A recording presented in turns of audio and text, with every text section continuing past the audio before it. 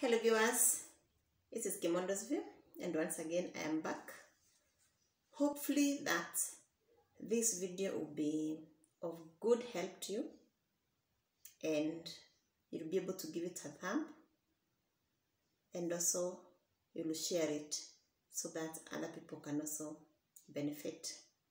Today I want to talk so simply on those people maybe who want to get committed to each other, the spouse who are planning to get married. And why I've come is because I came across certain information as I was just going through my books, and I realized that this is good information to share to my viewers or with my viewers so that they can also benefit.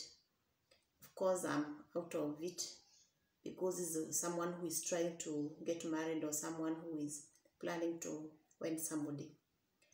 And the question that I found are very vital to you. So it is important that you ask yourself before you say I do, before you get into that house, before you get into that man's or that lady's heart.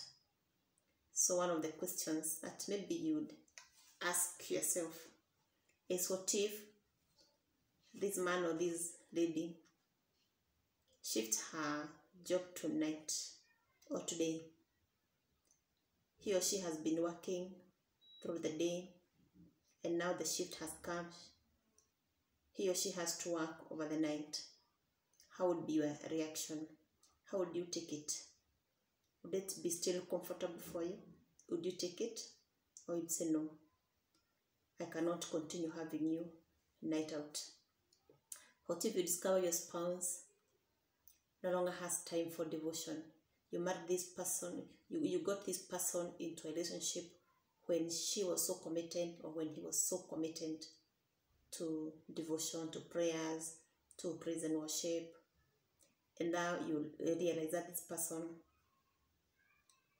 by the time you are married, that he's no longer interested in biblical work, in working for God.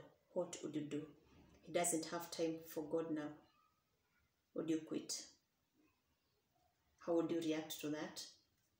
What if you realize that your spouse or your man or your woman has started being attracted to somebody else? Maybe a colleague or someone whom they keep interacting, and you don't have any control over that. What would you do? What would you do if you realized that you are having communication problems? Your married partner is no longer interested in you communicating to you. He has either gone silent or she has gone silent, and he doesn't need any verbal communication. What if you realize that, and already now you are married?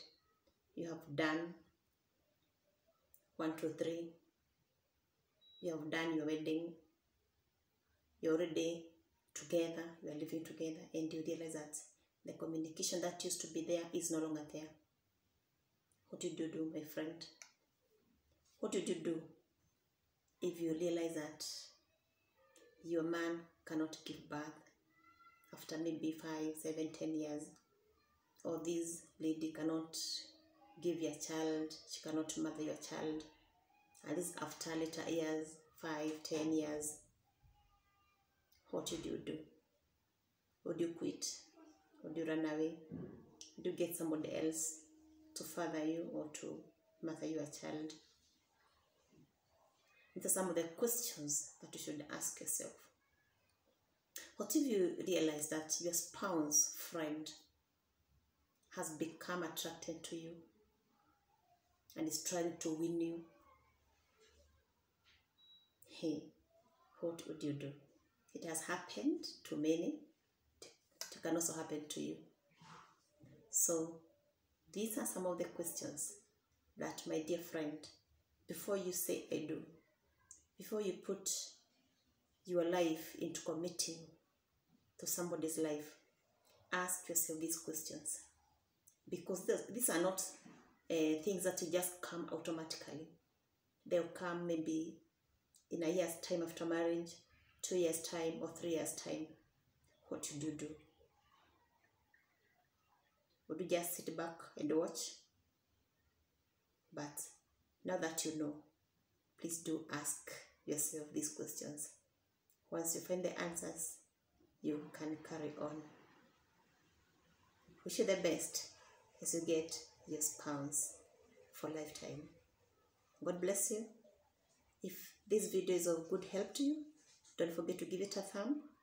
Don't forget to subscribe and also share to your friends. God bless you.